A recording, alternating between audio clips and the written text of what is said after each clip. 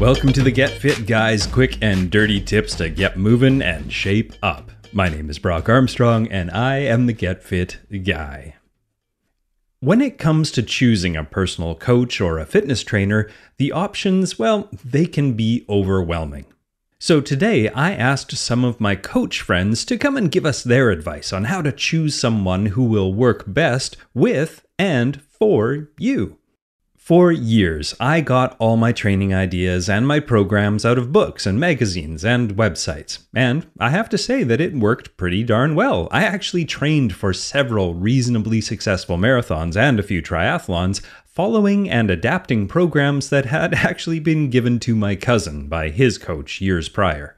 Eventually, however, through a Canadian running magazine, I was awarded the opportunity to work with two coaches, a nutritionist, and was then sent all the running gear that I could ever want. Yeah, I was spoiled. And that is when I truly began to understand the power of having someone knowledgeable in your corner.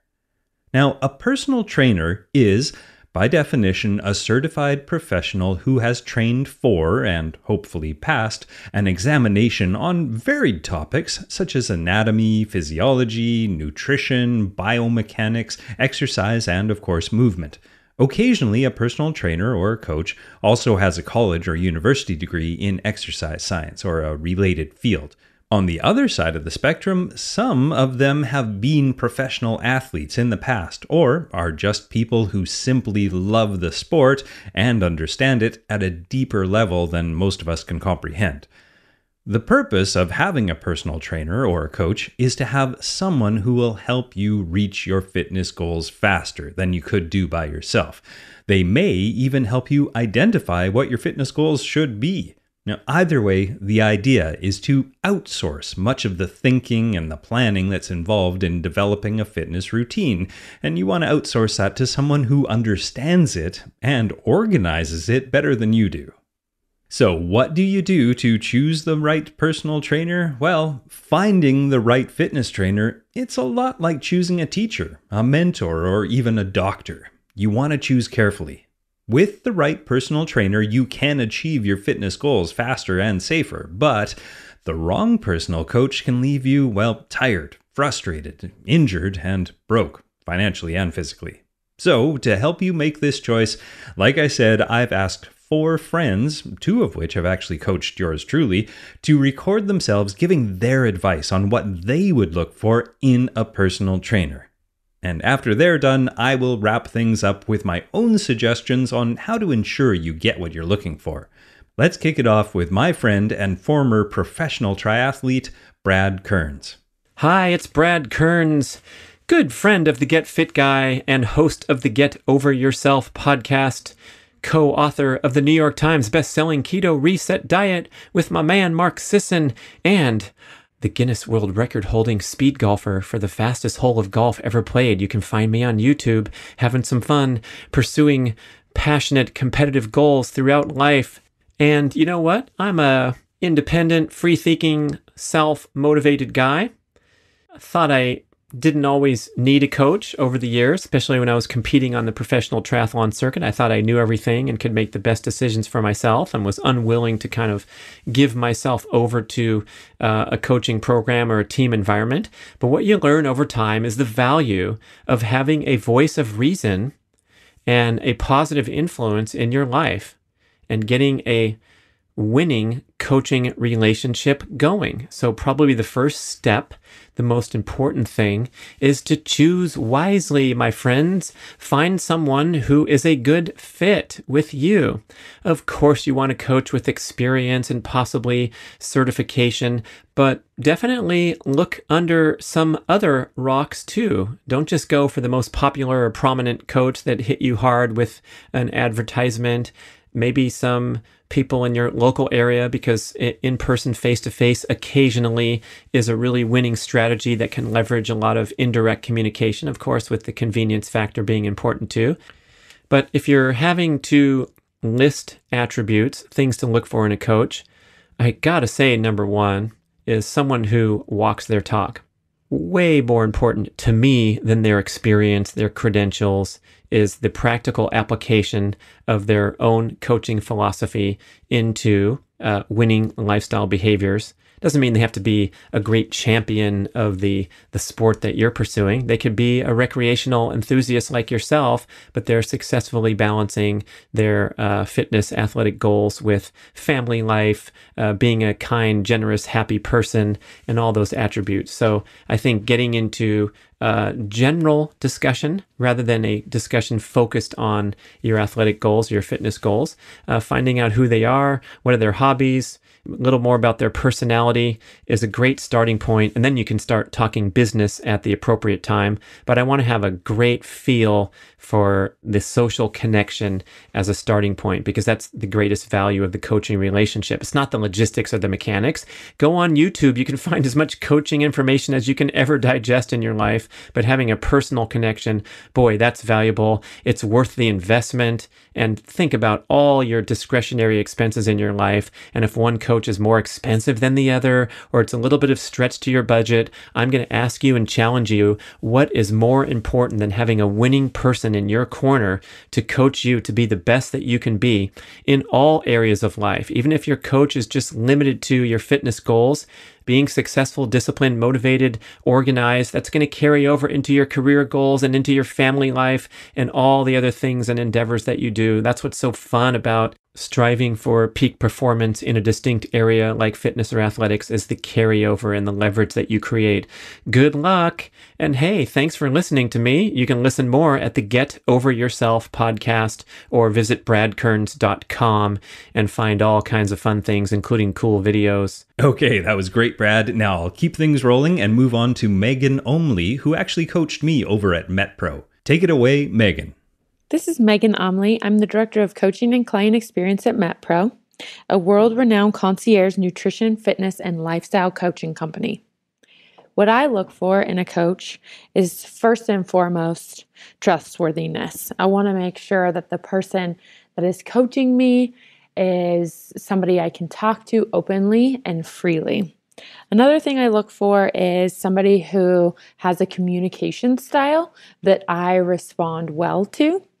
I'm somebody who I need to know why I'm doing what I'm doing when I'm doing it. Otherwise, I'm just going to go through the motions and not get the most out of it, or I just simply won't do it. So somebody who can communicate with me, and then also somebody who knows their stuff, somebody who's really knowledgeable in the type of coaching that I'm looking to get from them.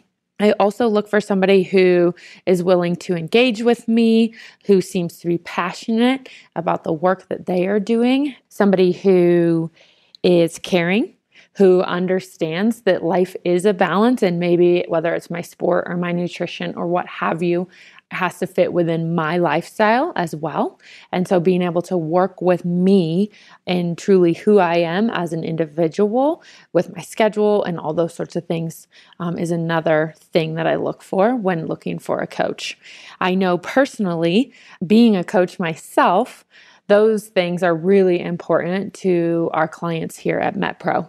Having an understanding for somebody's schedule and what they're going to be able to do and accommodate as far as their nutrition or their fitness is extremely important, because if it's not realistic and they can't execute, then what's the point of setting those as our goals?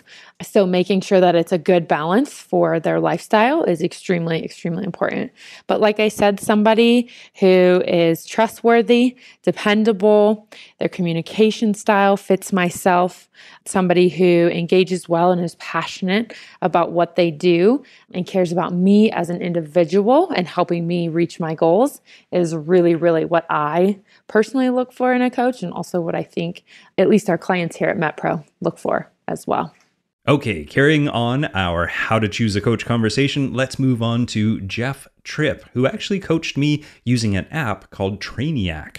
Jeff Tripp here from Trainiac, checking in to give you my feedback on what I would look for in a trainer and a coach. I'm currently the head of fitness for a startup fitness app company called Trainiac, and we are a mobile fitness platform. And pretty much our main mission here is to connect trainers with clients in a mobile platform, provide a high quality experience, almost like you have a personal trainer in your pocket, But we also are more than that. We're also kind of a more holistic approach to our programming, where we try to pull everything that our clients are doing into their fitness and their health goals, and making sure that we're accomplishing kind of this holistic approach into making sure their goals are being attacked and everything, as opposed to just focusing on just delivering fitness content.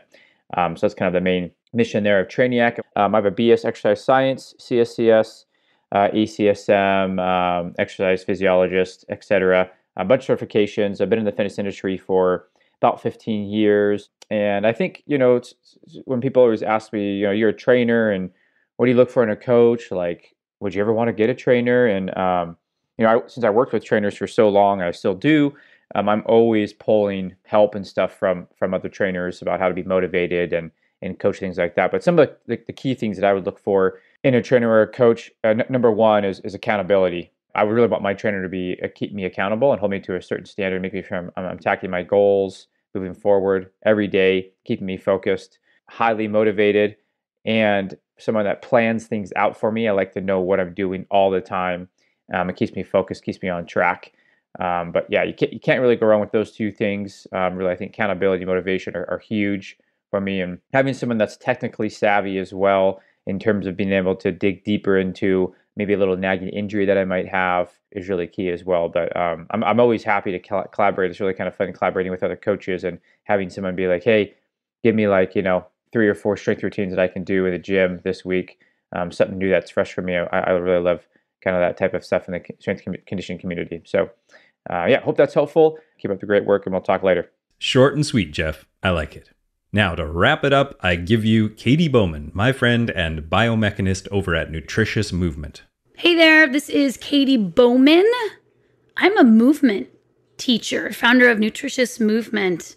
And this is what I look for when choosing a trainer or coach. So I was thinking about this, and I'm going to give you my 3, but not necessarily in the order that I prioritize them. So the first one is tone and clarity in communication. So I look for a more positive vibe, use of language in written, like if I look at your Instagram or if I look at emails that you sent, I want to make sure that the way you speak makes sense to me, that I'm not wondering what it is that you're implying or what you're saying. So communication is a big deal. And the second one, or I guess this would be 2.5 or 3, depending on if you like whole numbers. Authenticity and honesty.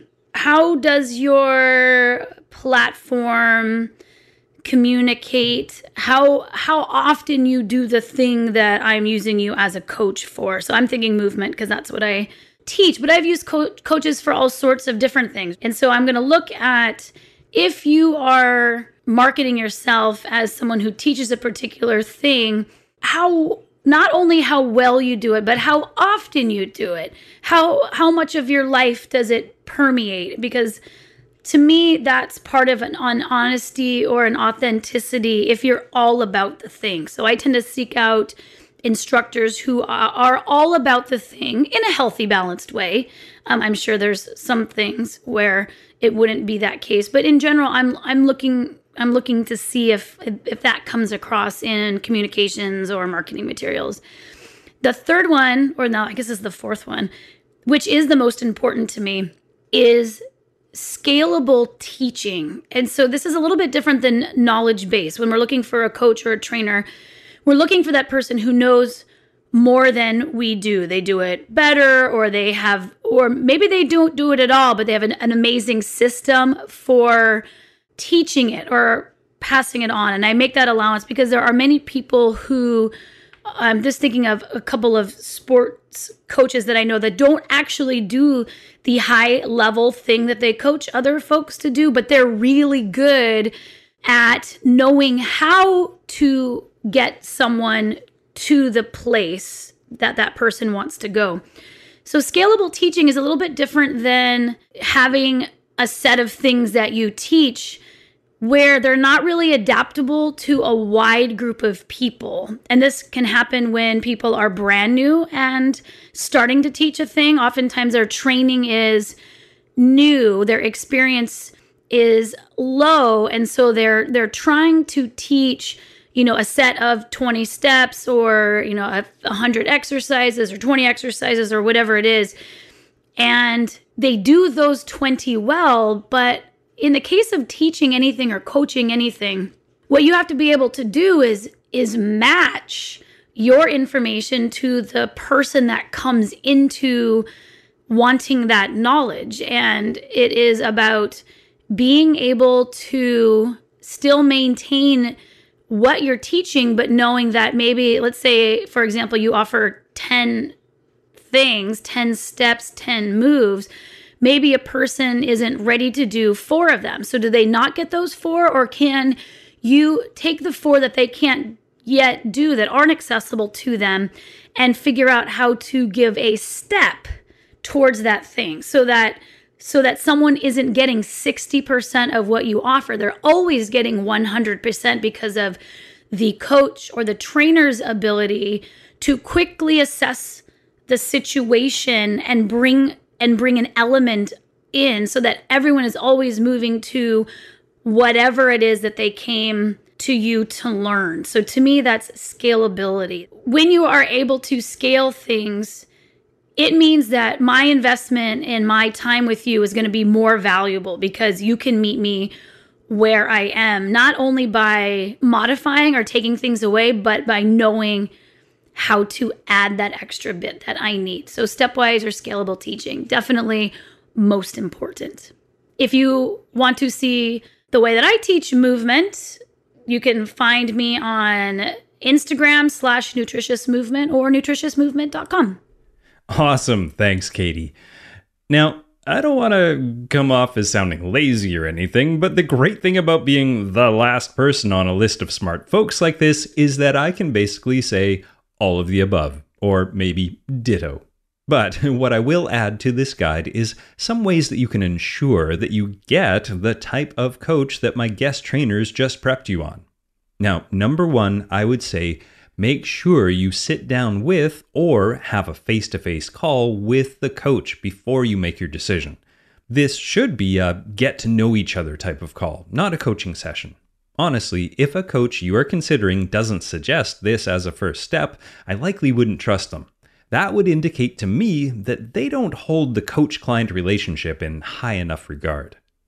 Now, my second tip is to look at their credentials, but also look at their experience. Now, take me, for example. I have a few certifications and some training courses under my belt, but I also have a unique background in not only team sports like hockey, but also broad movement like ballet. I also surround myself and ally myself with some really smart and knowledgeable people in the industry, as is evidenced by this podcast. And as Brad Kearns pointed out at the beginning of this podcast, you can tell a lot from my social media platforms that, well, I walk the talk. And that's the kind of coach you want. And number 3 is, if a coach does not ask you about your lifestyle, your time commitments, your family life, your sleep, your diet, your stress levels, well, then they will not be able or perhaps willing to coach you on your terms. It means they will just give you workouts that they want you to do without knowing whether you can actually get them done, how they're affecting you, or if they can fit into your lifestyle. And in that case, well, you may as well be downloading workouts from YouTube. And this is my biggest piece of advice. I mean, you hired a coach because you wanted a coach, not a workout generating machine, right? Right.